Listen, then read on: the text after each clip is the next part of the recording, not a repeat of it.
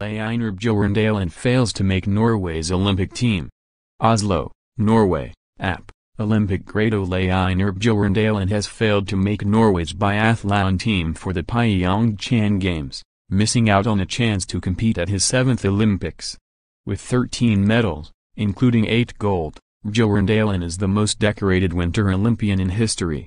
Ovrebo, the head of sports at the Norwegian Olympic Committee, says Bjoerndalen unfortunately failed to meet the qualification standard. The 44-year-old Bjoerndalen first competed at the 1994 Lillehammer Games and won his first Olympic medals 4 years later in Nagano.